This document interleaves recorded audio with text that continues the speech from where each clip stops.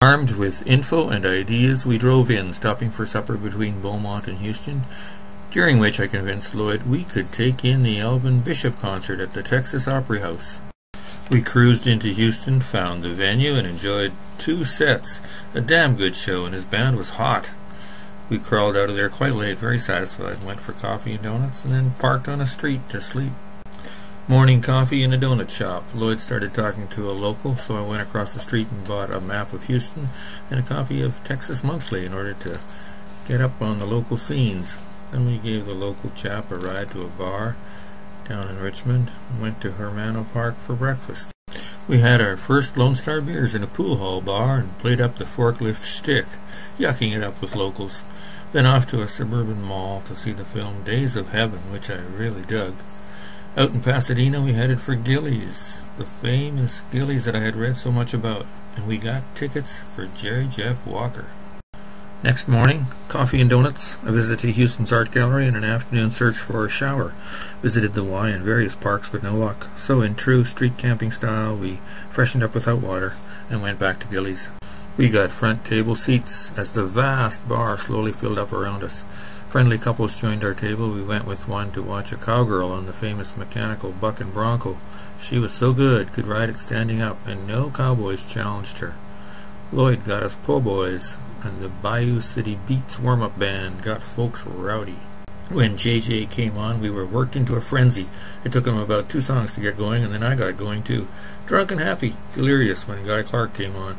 They did Redneck Mothers and Desperados Waiting for a Train, and I poured beer on Lloyd's head and balanced one on my own. The woman across from us was taking pictures of us and the band. It was great. JJ was not too drunk to sing and play, and I was too drunk to care about anything else. Lloyd got the names of couples nearby, and they were inviting us to come to their places for the night, but we were so out of it by the end of that show we decided to just stay in the hood and go for burgers and park on a street nearby. It was quite a night. We stumbled out of our camper at about 2 in the afternoon. After a bit of confusion, we went to a mall and hung around and then phoned Randy and Leslie, the couple who had been sitting next to me. When Lloyd said who we were, he heard Leslie shout, "It's the tourists from Canada!" So we made our way across town to their place. A nice home in upper middle class area with 2 cars out in front. We went in, a bit dirty and nervous, but Randy welcomed us with open arms. We sat and drank and watched TV and chatted a bit, and then they allowed us to shower. That was fantastic. And she made supper for us. We got stuffed and watched The Love Boat, a 2-hour special, while eating with them, and more TV and hanging out till late. Randy was a great guy, admitting to being a TV addict and sharing his knowledge of all kinds of B-movies. It was crazy, and I got tired and had to crawl back in the truck to sleep on their driveway, which was alright. Next morning, Lloyd and I went for coffee and donuts before arousing Randy and Leslie. We had a beer with them and then left rainy Houston for the sunny south. Drove down Route 59 to Coastal 35, past the Aransas National Wildlife Reserve, stopped in Corpus Christi for groceries and gas, and then on to Kingsville for dinner at a pancake house. Spent the night south of there at a highway rest stop near Riviera. Next morning we had some oranges and continued south. Gave a hitcher a ride who had been to South Padre Island, and he told us about the Trade Winds Bar.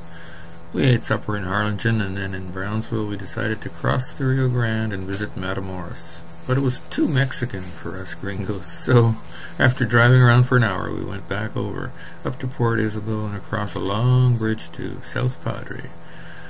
There we spent a few hours in the first bar we came to, meeting locals and playing ping pong. Lloyd chatted up the cook so much that we got free beers, made friends with the staff, and they let us stay on their lot for the night. Today we booked ourselves into the big RV park, plunking down $36 for 1 week. We're a little truck among about 100 huge mobile homes. But we cleaned our camp stove and cooked on our own picnic table. Met neighbors, old folks who mostly sit inside their RVs. And then we went for a walk and headed north through the town to find the Trade Winds Bar. It was full of noisy hippies, so we fit right in.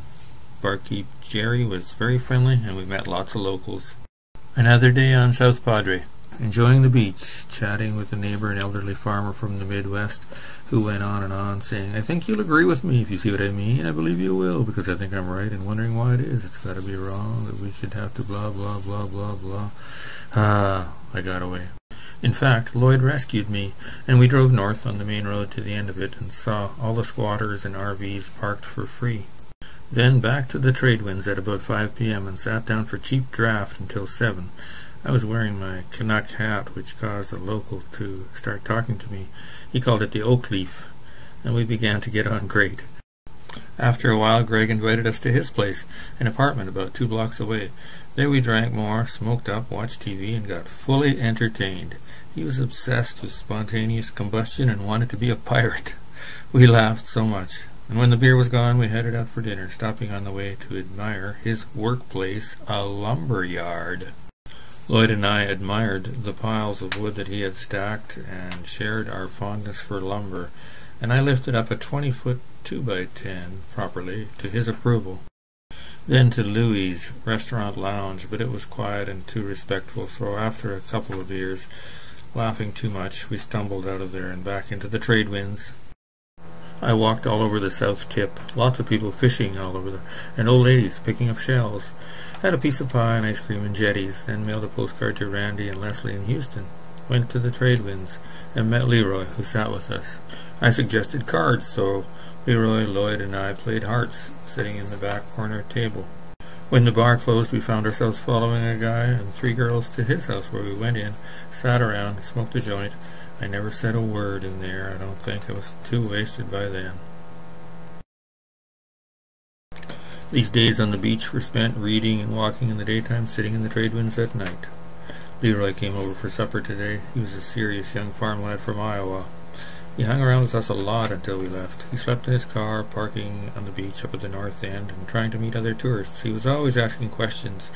He used why at the beginning of everything. I had to laugh at his mannerisms. He'd start talking about almost anything you could imagine, things he'd read about or heard about.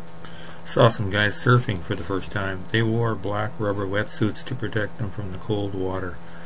They didn't get very long rides. Waves weren't that big, but there was about a dozen locals out there.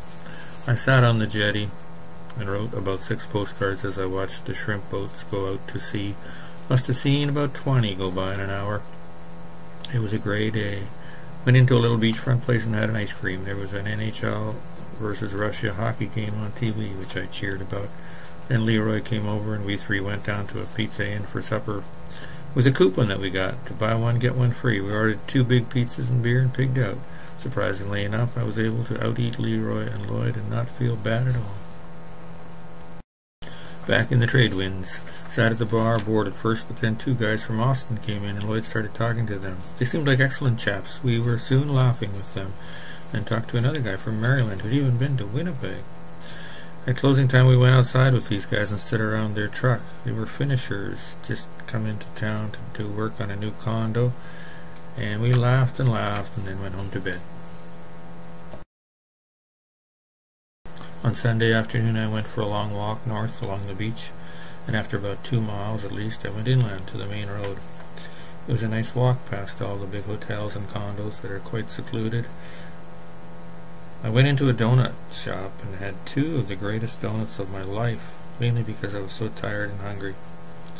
Then walked south to the Tradewinds and had a beer reading the Sunday papers. The place was dead, so I hitched a ride with a van load of hippies that were going south and got back to our campsite. Lloyd and I had supper and then killed the rest of the evening at the Tradewinds, which was quite quiet.